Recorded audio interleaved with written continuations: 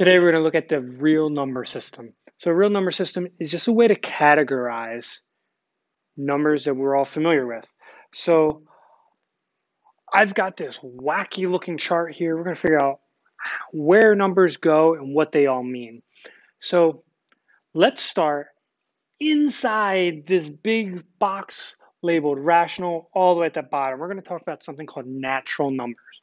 A natural number, just numbers you start counting with.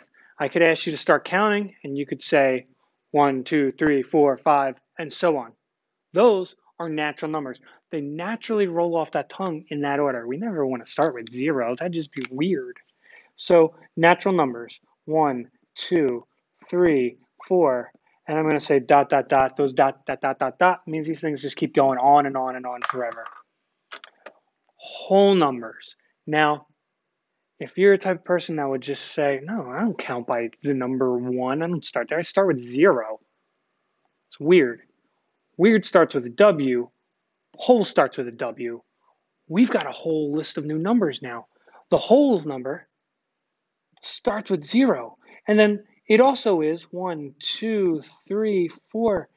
It includes all of these natural numbers that we just had below it. So think of it as if we've got a box within a bigger box, and we're going to keep categorizing them with bigger boxes. So if I ask, what type of number, what category does the number 4 belong into? You could easily say, oh, it's a natural number. You could also say 4 is also a whole number. Okay? What if I ask, can you categorize 0? Well, it's not in my natural list. It's only a whole number. Whole is the only thing we can say so far. Okay, let's move on. Integers. Now, an integer runs with this same pattern. We know that whatever's inside below it is also going to be up here. So I'm going to say 0, 1, 2, 3, 4, and so on. Okay, but we need to add to this group. We need more numbers. So what are those numbers that we add to? Now it's going to be negative numbers. -1, -2, -3, -4, and so on. It keeps going and going and going. Integers, positive, negative, and that number 0.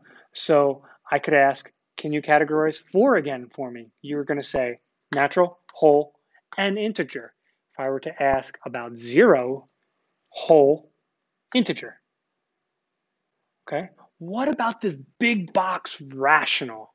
Well, rational includes everything we have before it. So let's rewrite everything. I'm going to say 0, 1, 2. I'm just going to leave it there.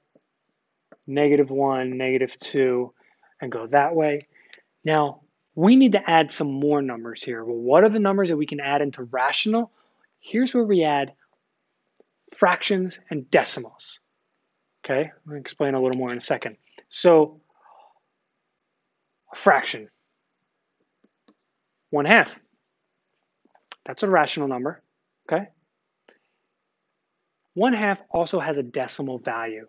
That decimal value, 0.5. If you can rewrite the number, the decimal, as a fraction, it belongs in this category, rational. So what do I mean by that? Well, let's put another fraction in there. 1/3. Okay, it's harmless. What's that value as a decimal? 0.3333333333333. That goes on and on and on forever. This is something called a repeating decimal. Repeating, we keep changing that same number over and over again. So rather than rewriting all that, I'm just going to write 0.3 with a little repeating line over it. What goes in the rationals? Fractions, decimals that stop. That 0.5 doesn't go further. We call that terminating. We have decimals that repeat forever, that go on and on and on, repeating rational numbers.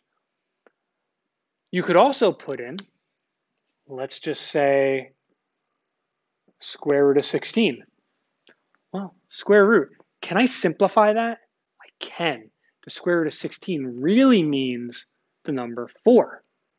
So if I ask what categories does the number 4 fall into, you're going to say natural, whole, integer, and that's also 4. It's now rational.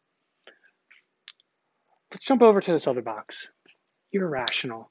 So think of rational as someone that acts sane, someone that acts predictable. We know what's going to happen. We're in a safe, comfortable place.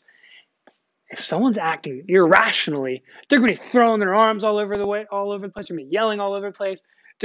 You never know what you're going to get from one moment to the next. That's what happens to the numbers that fall into this category. One of the most famous numbers that you're going to find in that category, pi. Why do I say that pi is an irrational number? Well, there's something special with it. It never repeats. It goes on and on forever. And I can't find it on the calculator. That value, 3.141592654, ... That thing goes on and on and on. It's never going to repeat. And what I mean is, if you were to take your picture of this, if I take a snapshot of this group of numbers, if I move it somewhere down the line, I'm never going to find that same sequence. There's an ugly pattern here. It's never going to repeat. It's never going to stop. It's called a non-terminating. That's an irrational number. I can also throw in something like square root of 5. Why 5? Well, square root of 5 is not a perfect square root. If I were to find the decimal value of this, 2.2360679 something, something, something, who cares? That thing goes on and on forever. Well, why is it that radical 5 is irrational, but radical 16 or square root of 16 is rational? Well, square root of 16 is something called a perfect square. There's a number times itself to get us to that. 5 doesn't have that. When we find that decimal, it's crazy, irrational. Now, one last category, real. What does that mean? Well, every number we've dealt with up to this point has been a number that we've been able to play with. We know what it's like to have $4. We know what it's like to have $0. I'm sure we know what it's like to be in debt to a friend for $2. And what about going to the store when you got to get something and it costs 50 cents or half a dollar? We know that. We've seen these numbers. And irrational, we may not see them as often, but we do see these numbers eventually. Since we can see them, since we can touch them, since we can experience them, every one of these numbers is called a real number. So if I go, let's go back to the beginning. If I said, can you name all the categories of 4? Well, it's a natural number. It's a whole number. It's an integer. It's a rational. It's also real. Does 4 fall into this irrational category? No. If I were to ask, what category does 1/2 fall into? It's not down here, but 1/2 is rational. It is also real. What categories does the number pi fall into? Irrational and real. That's categorizing numbers using the real number system.